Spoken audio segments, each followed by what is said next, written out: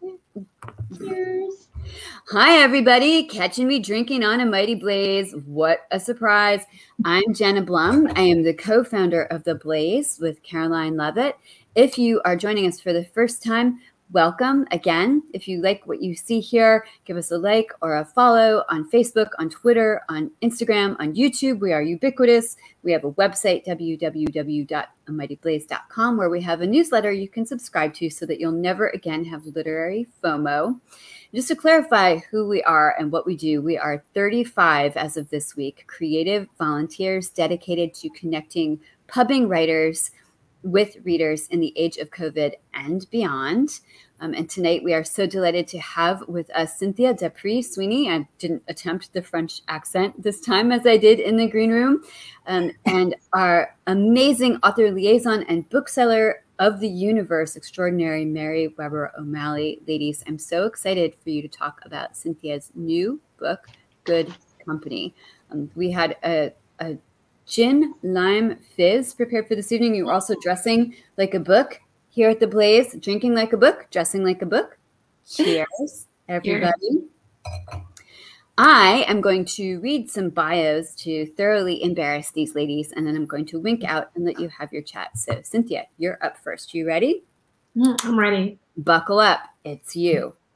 Cynthia D'Aprix Sweeney's debut novel, The Nest, which I know we all know and love, spent more than 6 months on the New York Times bestseller list. Holla.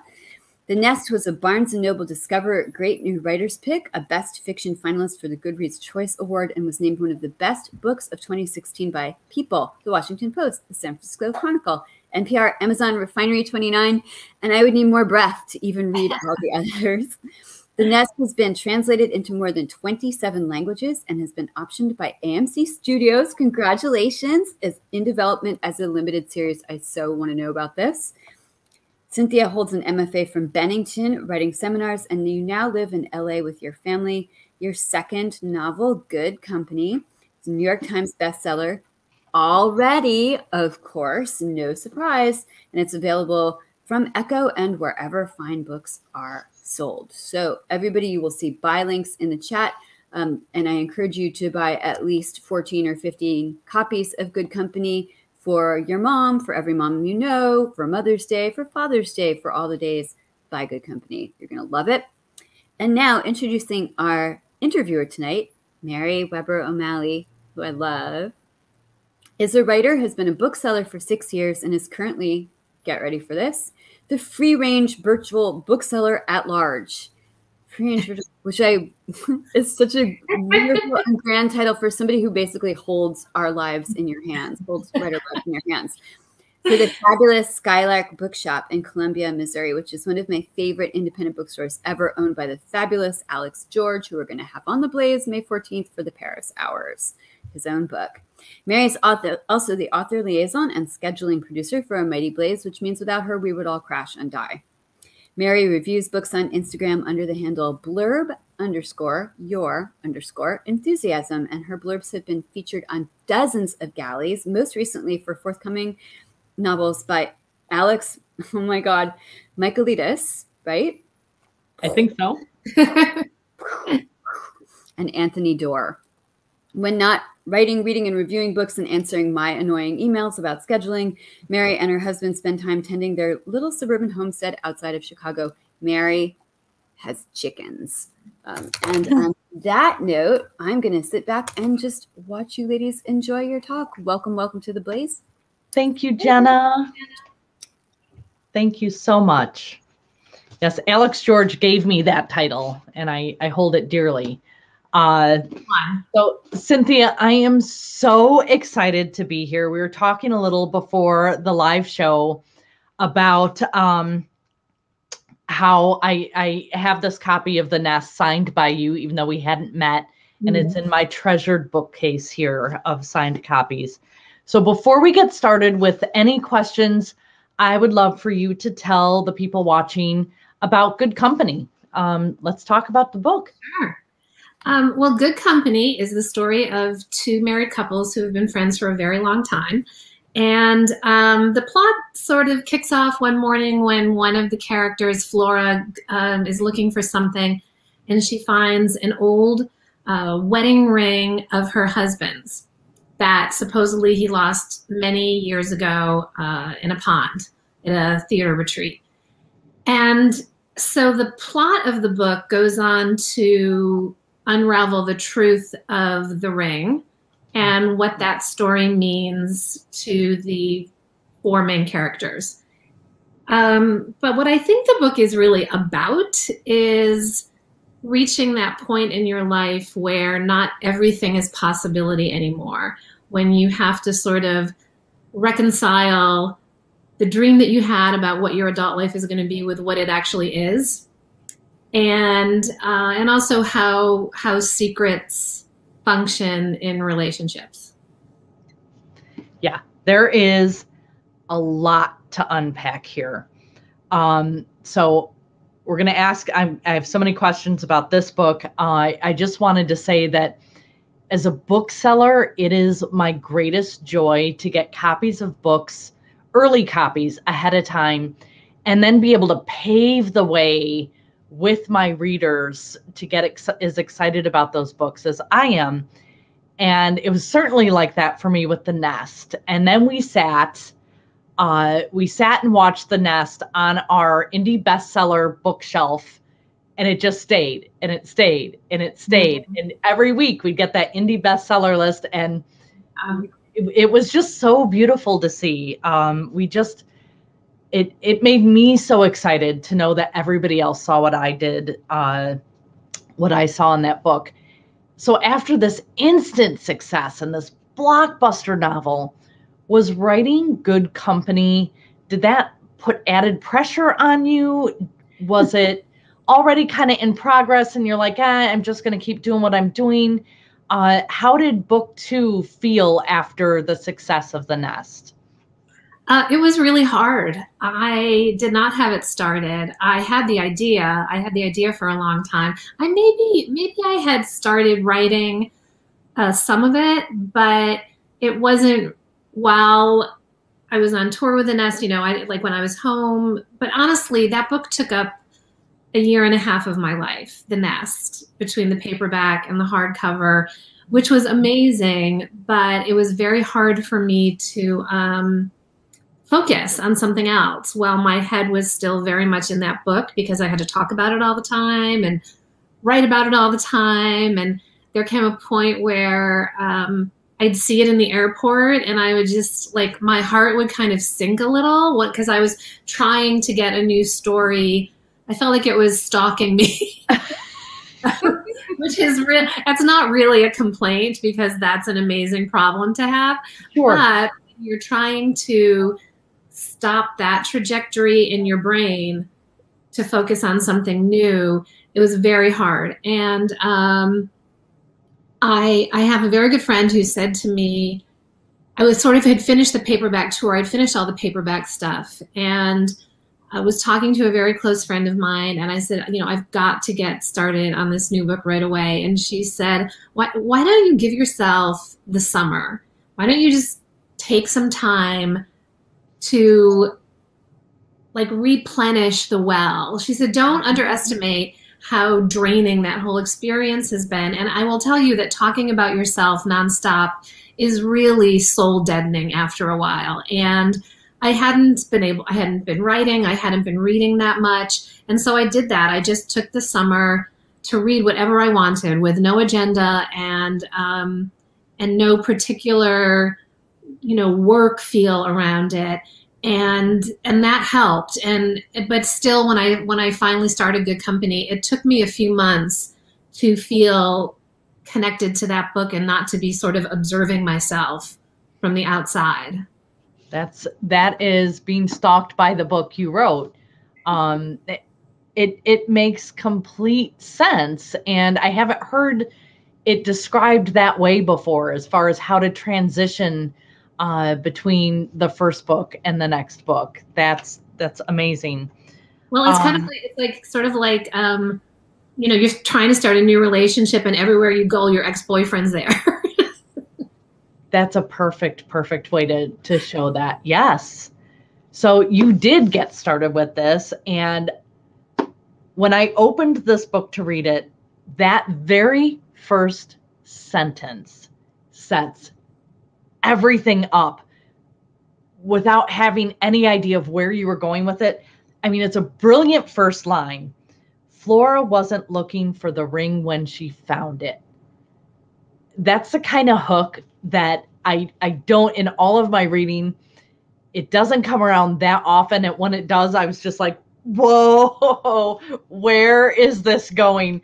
And my mind went in 25 different directions on what that might mean. So did that line come to you first and you went, oh, this would make a great book? No. That line took a long time.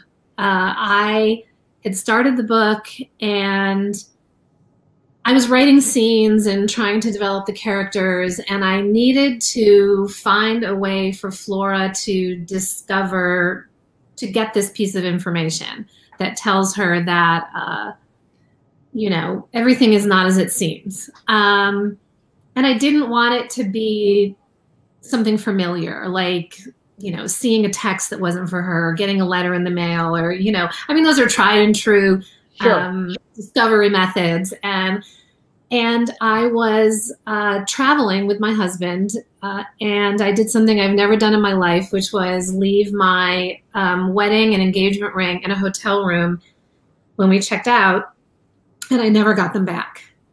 And the really upsetting thing about that was I had been wearing my grandmother's wedding ring as my wedding ring. And it wasn't even, there was nothing valuable about that ring. It was just a tiny little piece of white gold. And except to me, of course, it was completely priceless. Mm-hmm. And I was really heartbroken. And I was thinking about it a lot, and I was complaining about it a lot. And a lot of friends who I told the story to had a story to tell me in return about some piece of jewelry, often given, by a beloved aunt or a grandmother or a mother, someone who was dead, and that thing took on so much significance, and then they lost it. Mm-hmm. And I just thought one morning, what if I put the ring in the book? What if that's how this piece of information comes to Flora? And I had already had her at that point looking for a photograph. But then I just wrote that line, she wasn't looking for the ring when she found it. And when I did, I was like, okay, I'm in. I know how the story is starting. And the other thing is, as a reader, and I love when authors use objects in stories, and I love objects as a writer as a way to propel narrative, because they really take on a power. I think there's a quote, I don't know it exactly, but the writer Italo Calvino said that when you put an object in a story, it becomes magic. And so that was also appealing to me as a writer, to have that. Mm-hmm. When you started talking about the stories, I immediately remembered my mother's. She just had a little 10-karat gold mother's ring that my brother and I had pitched in for when we were like teenagers and gotten her.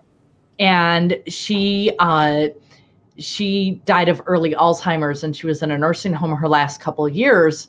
And the ring was just something she fiddled with, and it disappeared. And it was, worth nothing to any 10-karat gold, fake little gemstones. But worth so much.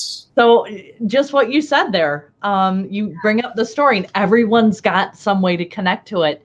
Yeah. And, the wedding rings especially, no matter what they're made of or how valuable, they're so precious. Well, they're already a symbol. And so, then when something, they're a really malleable symbol in a person's life, depending on how the marriage is, right? Yes. Yeah, absolutely. That line, just absolutely perfect. So you filled this book with complex characters, complicated relationships, which are, that's real life, which I think is why all of this resonated so deeply with me, because I could pull little pieces from each relationship you've got going in there and each character and relate it to somebody or something I knew.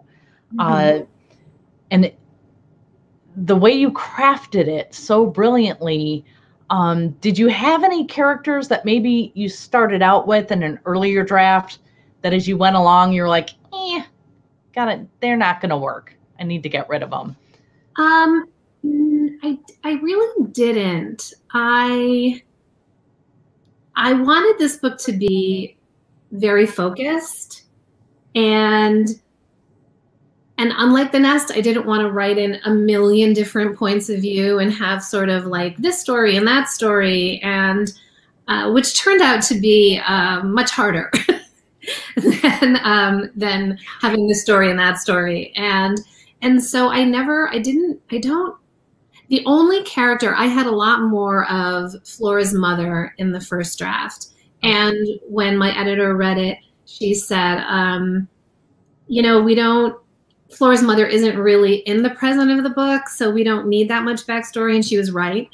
And the book definitely got tighter when I took some of that stuff out. But that was pretty much it. There was some discussion about whether the character of Sydney should have a little more time in the book, and I fiddled with that a little bit, but I'm sort of happy where I landed on that. I don't want to say too much about. Right. And I agree. I agree. I think so. I think you're so tight with your characters, and there's no added or extra like fluff or everything is so tightly written that just it makes the pages fly, absolutely fly. So you've got Flora and Julian, who are married, and they've got one child, Ruby, and then you've got their best friends, Margot and David. And she's a TV actress who at one point has this really big scene that they're filming.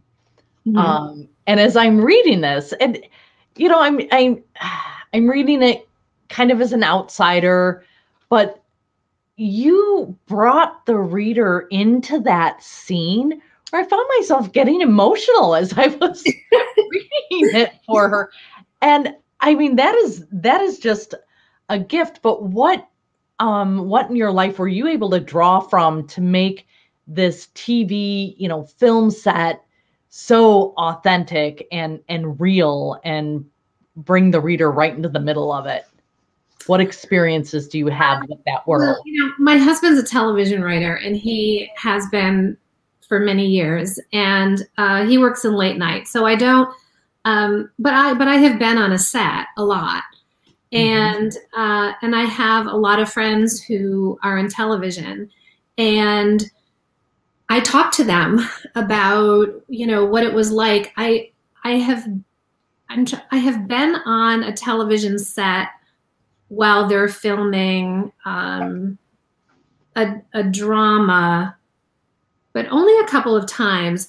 But I just talked to them about what it was like what their day was like. And, my friends really helped me flesh out the stories of all of these people, whether it was theater or television, and how they felt about their jobs and how they felt about their days. And the interesting thing is it's just work when you come down to it. And we like to glamorize what that job is, but it is really tedious. If you've ever been on set and watched a scene from a television show being made, they do it over and over and over. It is the most tedious thing to watch. I can only imagine what it's like to have to do it, but that's their job. That's what they're trained to do. But the one time that it can be something very special is when someone's leaving. And so I just talked to them about what that was like. And then it wasn't hard to put myself in Margot's shoes and think about how emotional that would be for her. Yeah. Because we've all had like we've all left a job, right? Where it feels, even if you are so happy to be leaving, there's always so much goodwill on that last day. You want to remember the good, and but I'm glad it felt real to you. It did. It reminded me a little bit. Our family was not our family. My son, my youngest, was very much into The Walking Dead. He was just glued to it, and he got me into watching it too. And I remember every time they killed somebody off, the bigger of a character they were, the more glorious they made the death. Right. And I remember reading that about the writers and saying, if they were a beloved character, we had to send them out right, and it had to be very memorable. Yes, you have a good death, and then then the opposite can happen if you're not a beloved character, or if you're not a beloved actor. You really can get a script finding out that you die the next day. So there is a lot of like godlike behavior going on in those places. Absolutely. And you bring in every aspect of the actors, every type of acting that can be done. Flora gives up her onstage theater and in person, her physical theater, in order to be a voice actor, which is more stable, it's just more stable for her family. And again, you just brought me right into the world of a voice actor. So who do you know? And is that just more theater, more acting friends that you were able to ask about that? Because I do know, I love audiobooks, and I'm a huge fan of Libro.fm, which is the audiobook streaming service that benefits indie bookstores, and they are amazing.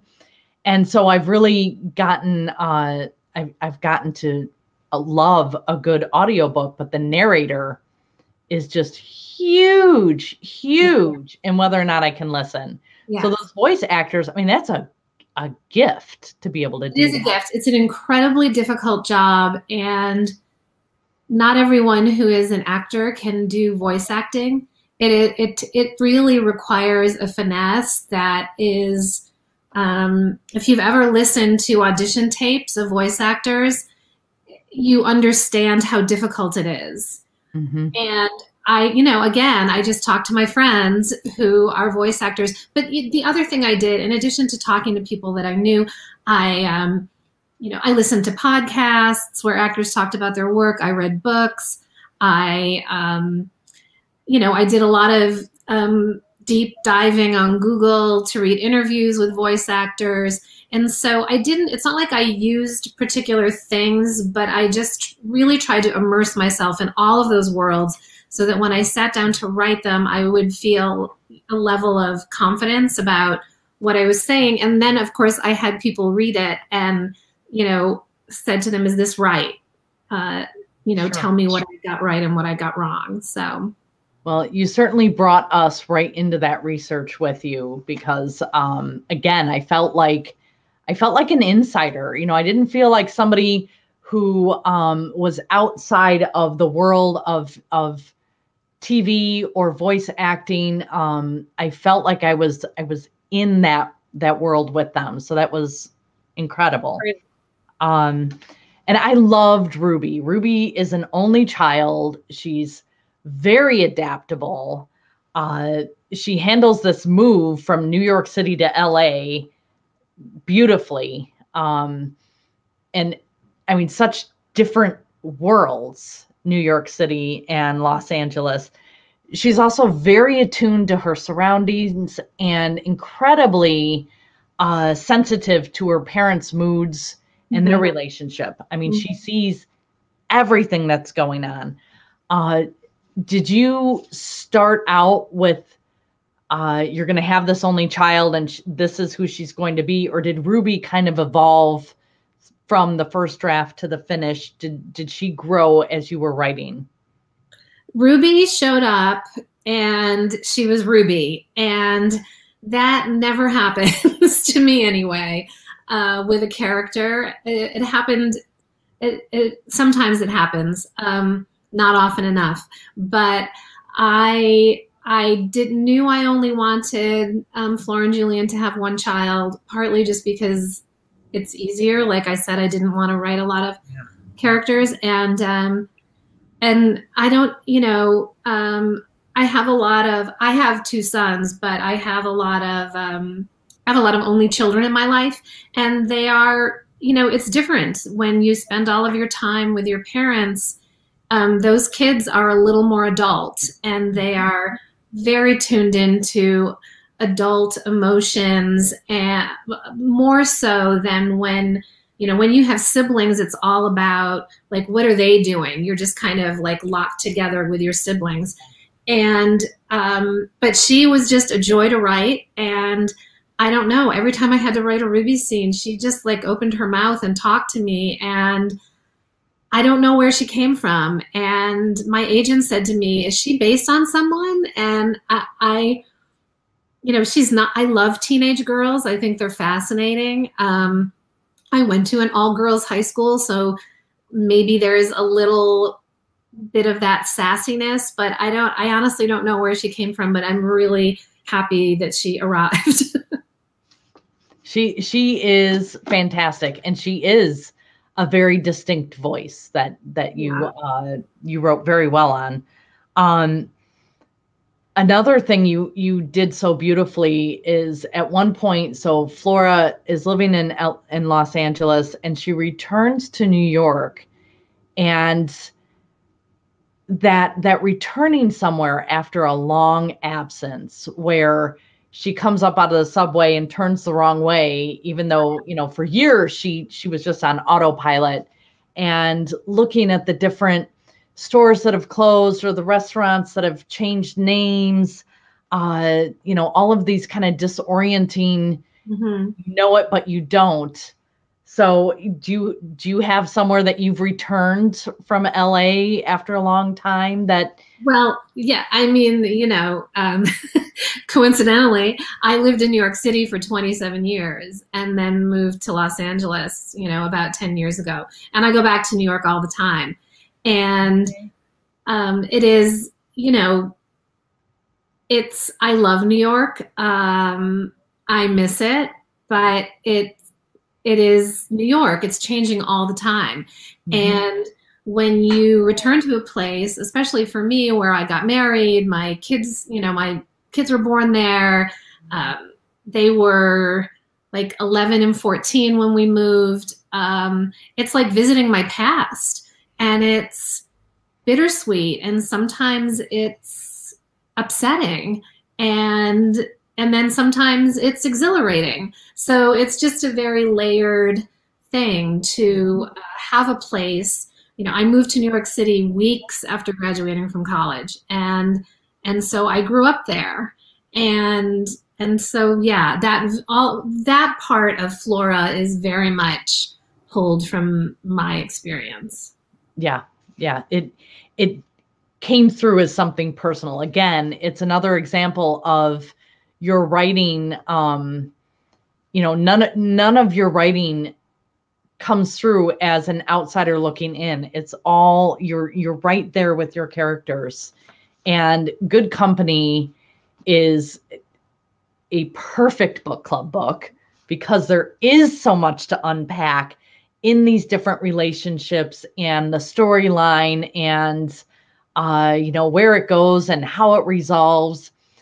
So when you think of a book club delving into this book, is there one part of it that you're just really anxious for them to discuss, or one aspect? I mean, if I were reading this book in a book club, it would be the marriage, friendship aspect. Yeah. I think that, as you said, there's a lot to ruminate on there. And I think that when you are married and you find another couple who you really click with, that's hard. It's and especially if you've sort of met when you're young, and then your lives, everyone's lives move at a different pace. Yeah. And sometimes that brings resentment. Sometimes it brings, it just can be complicated. Yeah. I think there are many friendships who don't survive. I think that's true. I don't think all friendships are supposed to survive. I think certain friendships serve both parties, hopefully, at certain times of your life, and then you move on, and that's natural. I think the ones that sort of go up and down, with you, the roller coaster, those are precious and few. I agree. And I feel like Ruby was such a cementing factor for the two couples, right? Where, because oftentimes I feel like if one couple has children, the other one doesn't, that could be a catalyst for those friendships to, if not end, then change dramatically. But Ruby almost belonged to all of them. She did, yeah. Which is also hard. Yes, absolutely. The relationships are great. If you will indulge me, I just want to read this paragraph that just absolutely blew me away. And it says, a space had opened up in her since the day she found the ring. Something cavernous and scary and black. Watching Julian last night, waking up with him this morning, lying in bed and looking out the window at the clear sky, no hemlock blocking the view, she realized the space was just that, empty. She could fill it as she pleased, with sorrow, forgiveness, bitterness. Did you write that and then just sit back and go, I'm done. This is it. Because I read it and I was like, that paragraph. Myself. Dang. That was amazing. Absolutely. Thank you. I mean, that was, I am proud of that paragraph. And I think that is the residue of working on a book, bit by bit by bit by bit, for a couple of years. And hopefully when you get to the end, those sorts of things start to come for you. Yep. And that just right there could be a whole discussion point for the book club, and what that means to them. Yes. Yeah. I agree. So I know that a lot of questions are coming through from our viewers. I do want to ask two more, and then I'll put them away. But both Flora and Margot, to some extent, settled in their careers in order to provide stability for their families. Was that an intentional act and choice for you to choose those careers, or is that something more that just, again, kind of evolved with the storyline? No, I mean, I always knew that I wanted the characters in the book to be in show business, because I do have so many friends who are, and because I've sort of had a front seat to that life for a long time, and also I'm super interested in it. And when you're building the world of a book, you're going to be living in it by yourself for a long time. So it really helps to have it be something that you love. And so that was definitely there from the start. Okay. Awesome. Somebody wants to know if you, and this is a great question, one I usually ask, so I'm glad somebody else thought of it. Do you visit with book clubs virtually? I do. I haven't, the book hasn't been out for that long, so it's a little early for those requests to come in, but if I can, I do. Yeah. Wonderful. That is always good to know. So book clubs, you know, buy a set of Good Company and reach out to Cynthia through your website. Should they reach out to you that way, or what is their? Yes. All right. So reach out to Cynthia through her website if you are meeting with your book club, and try and make it happen, because this is just begging to be discussed. Absolutely begging. And somebody else wants to know, what was your path to publication? Which is another great question. Well, it was a rather late one. I have always worked as a writer. I worked in New York City as a marketing and communications writer for many years. I really didn't start writing fiction in earnest until I was in my 40s, and decided to go back and get my MFA in 2011. And I started The Nest at the very end of that program. And when I graduated, I probably had 100 pages of it written, and spent the rest, the next year finishing it.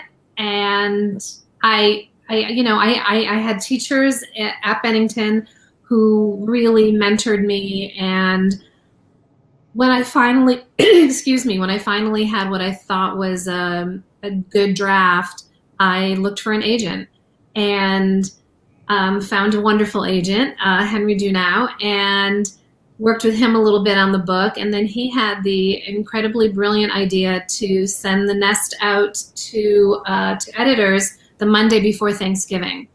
And he said they will all have just spent the long weekend with their families, and then they're going to come in on Monday and read this manuscript. Yeah. And to, I think, both of our surprise, it was, a lot of it, a lot of publishing houses were interested in the book. So that was, that's a very, that's a very concise answer to a, 25-year journey to publishing my first book. But yeah, that's what happened. It is a long and tedious road, without a doubt. What are you reading now, or what have you read recently that you've loved? Well, I love Katherine Heine, the writer Katherine Heine. And so Early Morning Riser is her recent book, which is a wonderful story, also about a couple, and really about a small town, and how a small town comes together to support this family, even when they don't always want to. Mm-hmm. Why am I not prepared for this? I'm like looking over at my Early Morning Riser reminded me very much of Fanny Flagg's The Whole Town's Talking. Yes. It had that very small town, like you just want to sell everything you own and move to one of these little towns and live with those people. I love it. I mean, see, I did not. As much as I love them, I just think that she has such an incredible style to her writing. It's like simultaneously light and really piercing. That's a perfect way to describe it. I'm a fan. Marissa Silver has a book coming out in a couple of weeks called The Mysteries. Yes. Which is about two little girls. And I won't say a lot about it. It's a beautifully written book. It's really about two families that these two girls bring together. And that's great. I'm reading some galleys right now. I'm reading Fellowship Point by Alice Elliott Dark, who has not published a book in many years, but she wrote the short story In the Gloaming that is very famous and was made into a movie. And she has been working on this book for a very long time, and it's a big book. So that's kind of what I've been reading. Yeah. At the moment. So with all the reading and all the promoting this, have you started working on your next book, or are you going to take another little break? I have known what the next book is going to be really since I started Good Company. So it's been percolating in my head for a while. I haven't actually started working on it. I've started researching it, and I've sort of started reading around it. So I'm rereading a lot of books that I think might help me get into figure out the structure of the book. Okay. Excellent. So are you more like Flora or Margot? I think who is more you? I think if you smash them together, you get me.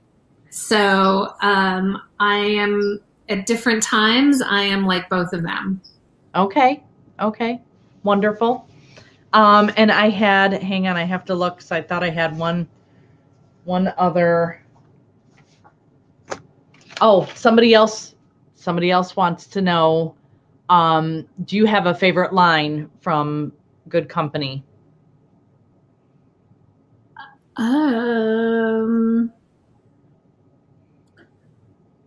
Well, I'm quite fond of the first line since it took me so long to come up with it, but it also always makes me laugh whenever I read, right before you publish a book, you have to read it over and over and over and over again until you are convinced it's the worst book anyone ever wrote. But there's a line where Ruby tells her mother, Flora, that dairy is basically like poison at her age. And that always makes me laugh. I liked that. I did. So somebody wants to know the series that's in production. Are you involved with that at all? It's not in production. It has just recently been optioned. The Nest was in development at Amazon as a movie for some years, and I felt like that was not going to happen. So when the option expired in February, I took it back. Okay. And so it has only just been optioned by AMC. I haven't even signed the paperwork yet, but they are very close to hiring a writer for the pilot, which is exciting because that at least means, they're trying. Yes. So, yes. And I will be involved if it actually does go to series. Excellent. I imagine, I can't imagine how hard that would be not to be involved with your baby. And it looks like we have one final question. Barbara wants to know, what was your favorite book as a young reader? Great question. I really loved the Anne of Green Gables books. They were my obsession, as a young reader. We would go to Toronto. I grew up in Rochester, New York, and we would go to Toronto often for vacation. And, you could get like maybe the first 2 or 3 of those series in my hometown, but not the rest of them. And every year I'd wait to go to the bookstore in Eaton's Mall in Toronto and get the next one. And I would just sit in the hotel room the whole time reading it. So those books were hugely influential on me. I think just a young girl who wanted to write so much and put some, gave so much credit to having an imagination and looking at the world through that lens. So those books are very dear to me. Oh, Sarah McCoy says, hello, kindred. Yes. What a beautiful memory to spending, going in as a girl to the bookstore and getting that next wonderful book. I could not wait for the next one. And so lovely. Well, this has been absolutely, oh no, it's just. I was just going to say the Anne of Green Gables people, like whenever you meet one, it's an instant connection. Yes. I love it. Love it. Love it. This has been so much fun. Thank you so much for letting me just pick your brain about this book, because I could talk about it for hours, and I know book clubs are going to want to do that. Absolutely. Book clubs, Mother's Day, your best friend's birthday, you know, all of those things, your sister, all those people are going to love this book. So thank you. Thank you both so much for being here. Great job, ladies. I'm going to go buy 50 more copies. Thank you so much. Bye, everybody. Thank you for joining the Blaze tonight.